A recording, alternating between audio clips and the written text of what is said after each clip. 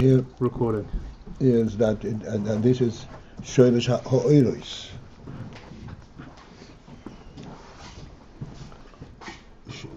Translate shoreshay orot, the root of the orot.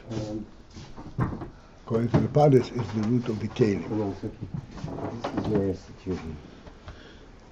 What is going on in that root to say that Pardes says one way and the other says a different way?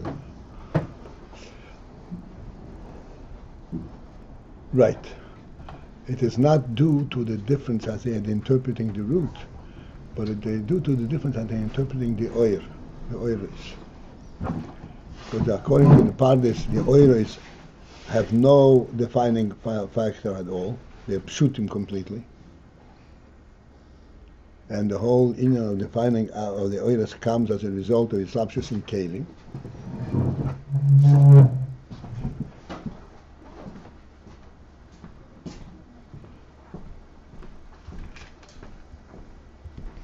Even in their source, we say they are not Even delineated. even in what? Even in their source, we say the oriots are not delineated Not according to delineated. Pardes. According Right. to the Pardes. Right. Not specifically, because they are not delineated in their gilui, they're not delineated in the source. And the whole defining aspect and the orot comes to them as a result of their relationship to the kelim. Nonetheless, we say according to the Pardes that there's something found in this in the source of oriots that it could come out in kelim. Right. The fact that when it's mislabish in the keli, it can become like the keli. That is that is also rooted in the source. So it's the intermediary. It's so gruff to say this. It's like the intermediary process, even though this process is beyond process. That where the Pardes says there's nothing revealed about them until they come to the keli. And the way we're learning is that there's already In the various sources, there's a very defining factors, and certainly as they are revealed, there are different distinct orot, chesed and gvura.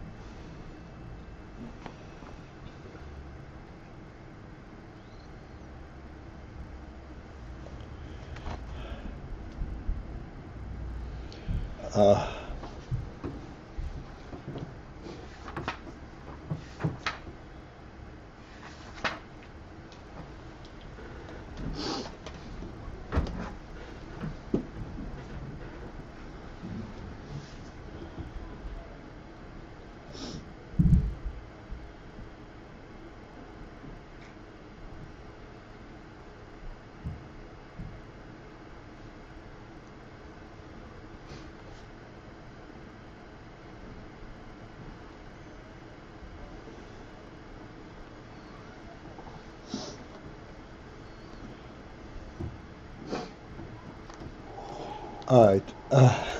Okay, gentlemen.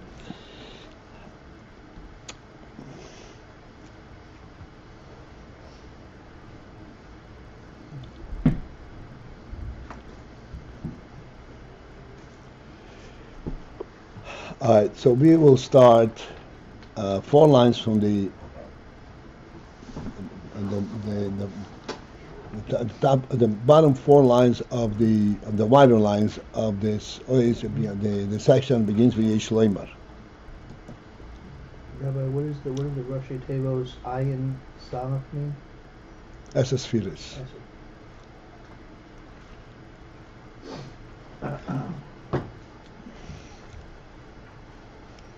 The line begins with?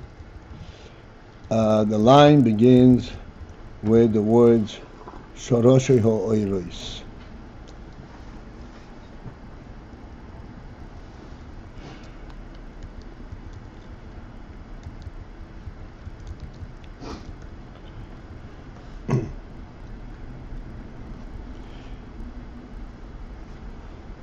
So we have been introduced to a sort of a controversy, a difference of opinion, of interpretation of the principle of Esas Filas Hagnuzos.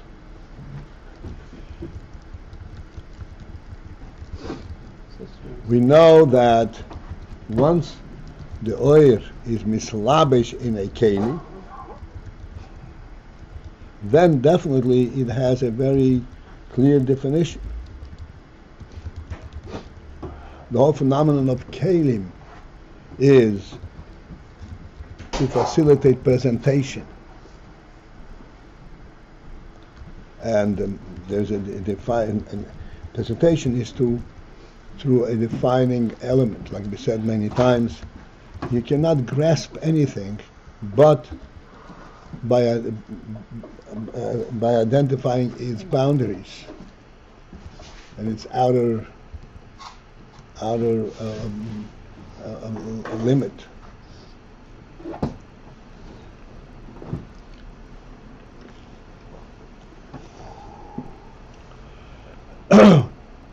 Like we've been demonstrating it all along.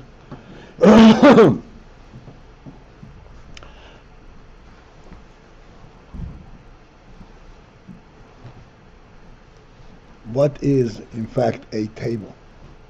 Is a table the result of the need to eat in comfort? And the table is that guy that makes it possible. So the whole concept of the table is created at that point. When the human oil is mislabish in a keli, it needs to perform. But in the way it is in essence, there is no such defining element.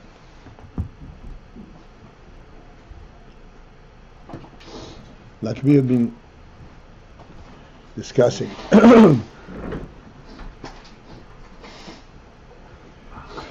eating in comfort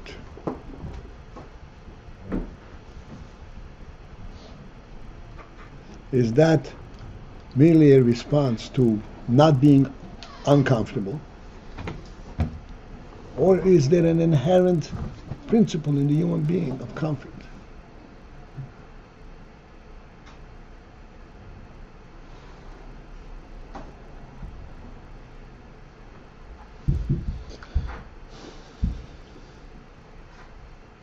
If we say that it is the result of on the practical level, it just doesn't work if you don't have a table. Everything spills.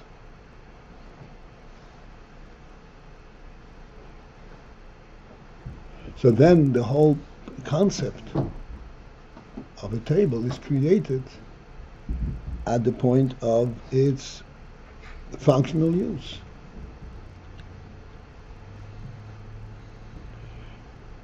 But its functional use expresses the principle that the human being knows how to solve practical problems. If I hold the plate in my hand, it's going to spill. And I'm able to solve, this is called the human oyer, the intelligence. And this intelligence creates all kinds of different resolutions to problems. These resolutions are created at the moment where they are resolutions to problems.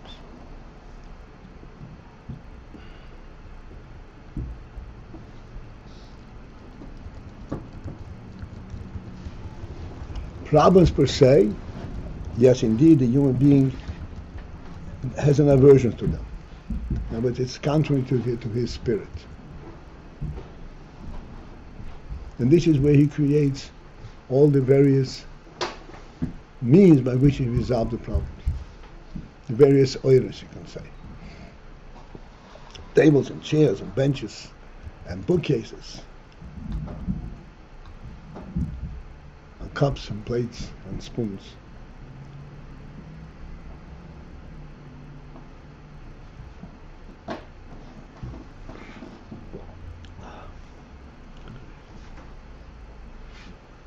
Which means that that the human spirit is in response to kelim, to how it is presented, how on a functional level. Or, as we were speaking all along, this is not the case.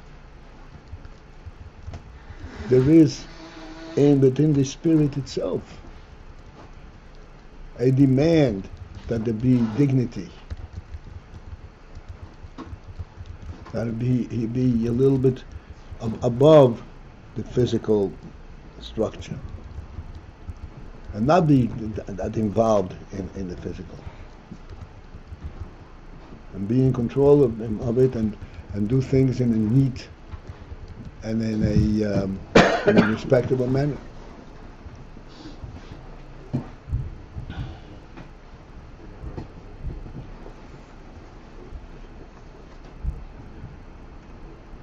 This is essentially a means for us to understand this discussion over here.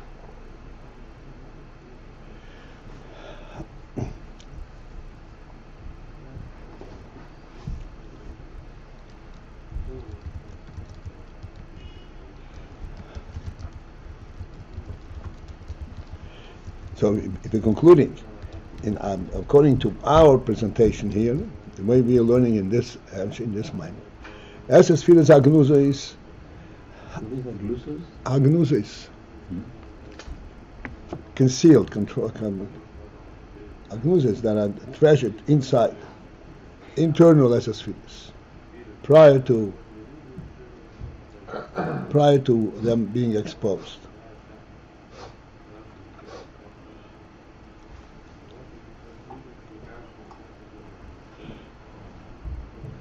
The concept of sphirot agnosis in our Mishalim, either way that we say, however we identify it, we are saying in principle that there is a human element, a primary human element that is revealed, that speaks in these terms of correct and incorrect way of doing things.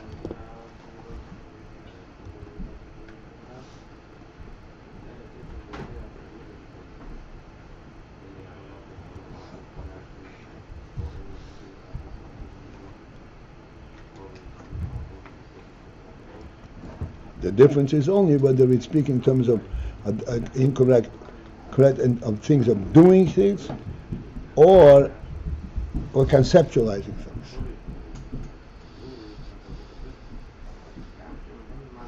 Which is a different level completely. Like we said, the table standing in the room,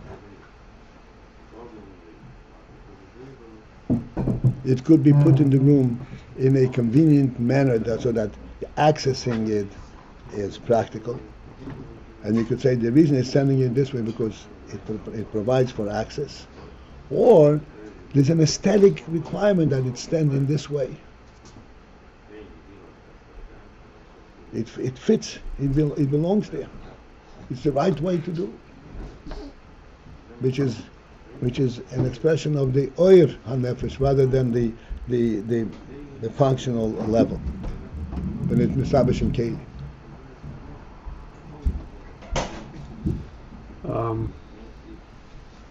I'm not sure if I caught how we turned this corner now, comparing. We went from the mashal of the table and the things we'd said about it there to bringing in, to say this is the way to understand the discussion, and then we said about the sphirot agnuzos, that this, I didn't catch how that tied together right there. It doesn't. It does. Because you understand each concept individually. I told you many times. Yeah, we've got the table, the limit You to things, understand? how you grasp it. I'm getting a lot of different concepts. I'm Okay. not getting a how it relates to. I told you many times.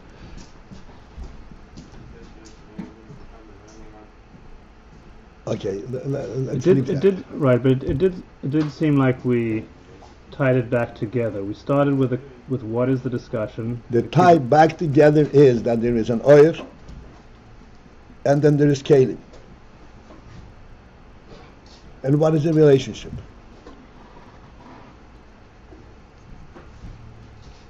Does the oyer identify with the kalim, or the oyer becomes part of the kalim at the point of contact?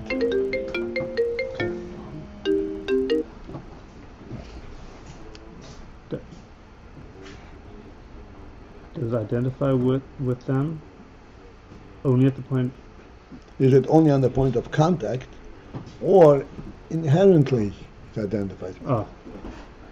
Prior to taking on or coming to that level, Right. it inherit to it versus the point at the point of contact. Okay.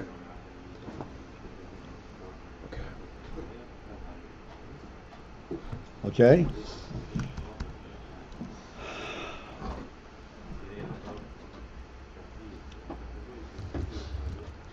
And this is the difference between when we say that the sphirot agnuzis are shoreshay hakelim or shoreshay ha'oros.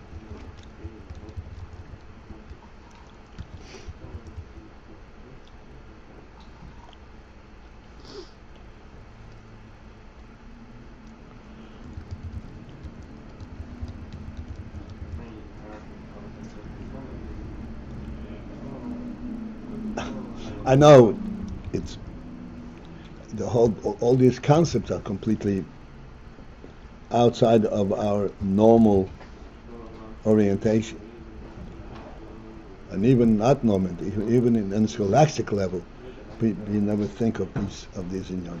But we have been speaking about it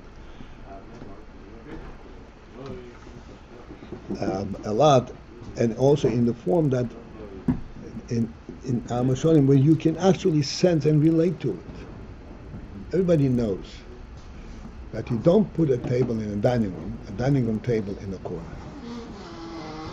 Why is that? Why is it wrong to have a dining room table in the corner? A dinette table could stand in the corner, but not a dining room table.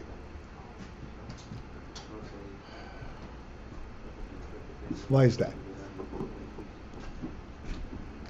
Do we subscribe to this distinction?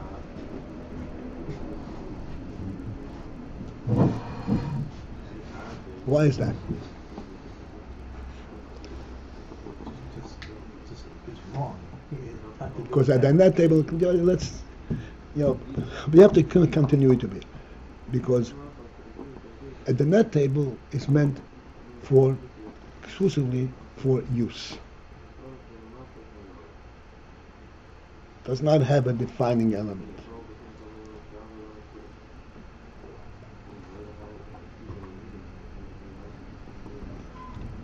A home is a home with or without a dinette table.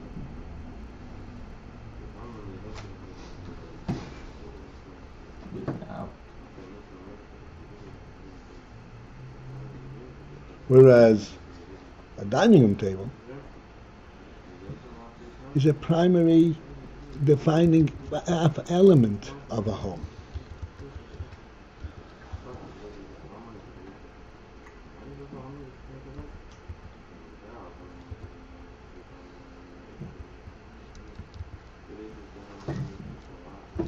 A home without dining room table, you say, what is this home about? Who lives here? Cats and dogs?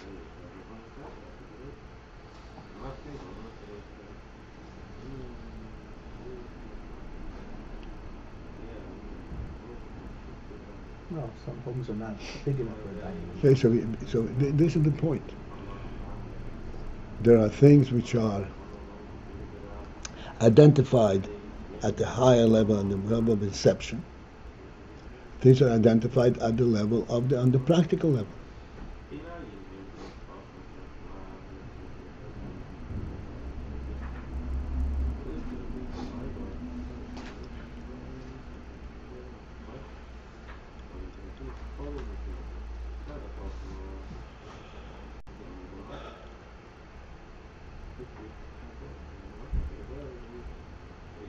This is what we're discussing here. At the point of inception, are there different kind of oiris?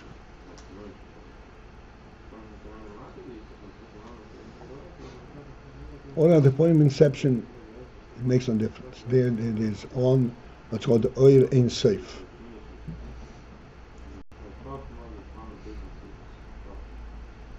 A complete human, from a human perspective, a complete human presence, which does not relate to one form or another.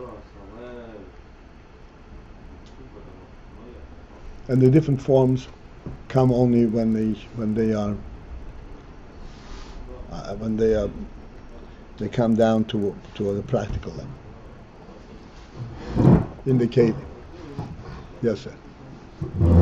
According to the Pardes, it seems that that there is, when it comes to the Keli, it's a proof that it was there in the Or Ein Sof. It wouldn't. And it's almost like that's what. That now I'm starting. I think maybe that's how I understand that it creates the Keli. Because when it comes to that very practical level, it actually becomes what it was up there, but now together with the Keli, or that was hidden in the Or Ein Sof at the level of. Okay. Now that you.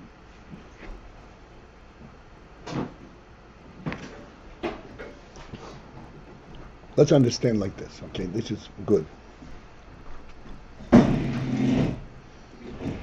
At what point does the dining room table become a dining room table?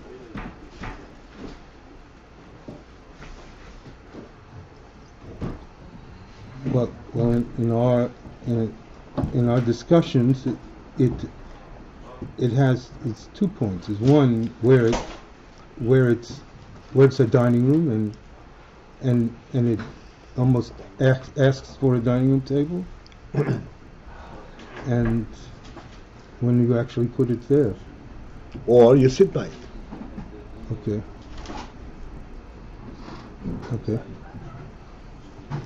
No. The dining room So table this is the made- question. This is the question. It's built that way. When you sit by it,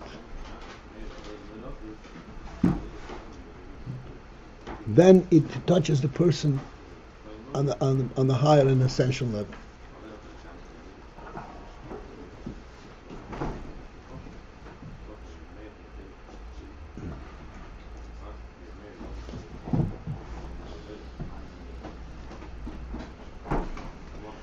This would mean that that there is a root for this practical identity within the essence. But it's not it is germane only when it comes down to the practical level. when you're going to sit at it, then it makes a difference to you. If it's just standing there, it makes no difference to you. This is what shoreshay hakeli.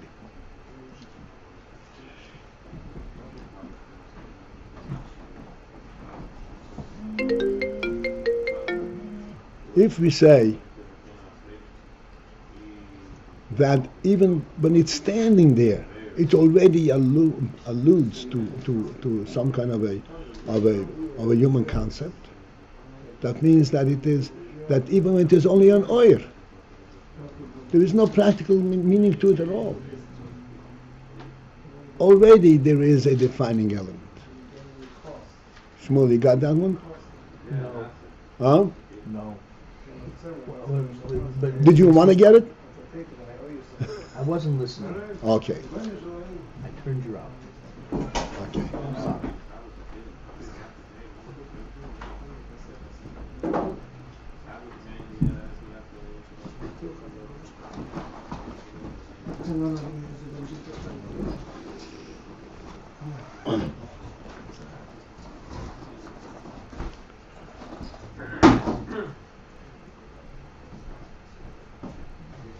You with this? I think so.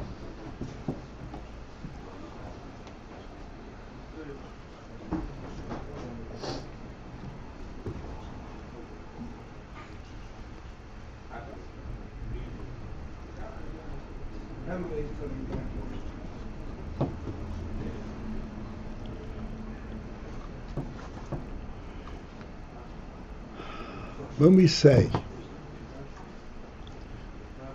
shoreshay ha'oiris, the root of the oiris, shoreshay ha'kelim, the root of the kelim, and we are going back to the human being and we're saying, oh, we can identify these concepts within the from a human perspective. What level of the human being are we referring to?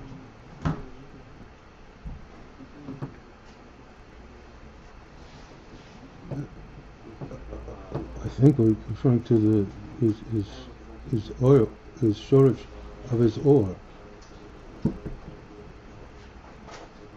What level not? You're referring to the human being that we always say. The human being lying in the gutter is still a human being.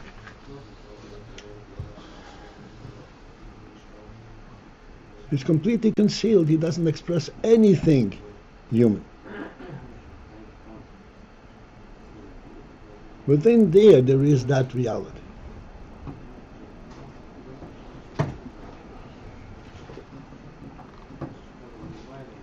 This is why, Shmuel, I put you down.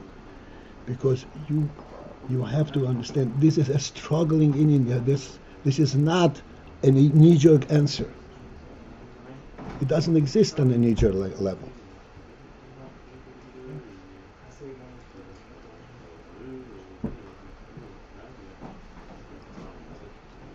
I don't understand. Huh? I wasn't knee jerking.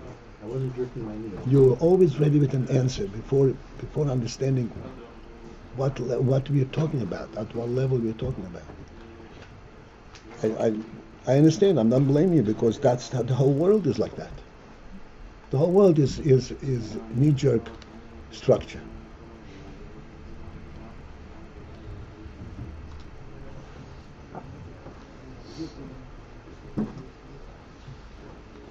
Well, I fail to understand the point you're trying to make, but okay, so you're trying to make a point, but if the words you're saying are not consistent with how I see reality, I mean, a table is okay, now today, gentlemen, we're going to build a dining room table. Okay, and they build a table that's specifically made for a lot of people to dine at. Maybe that's the concept of the kalim in the ore before it's into kalim. Okay, 1 second. We won't have to stop that. But were you following our discussion on this? Yeah, yes, I was. following for the last few days. Okay. So we explained that this thing does not come into being at the point of construction.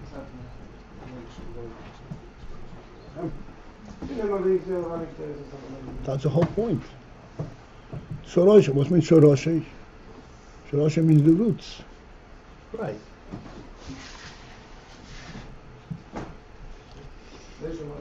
All right, we have to interrupt now. Have a great day.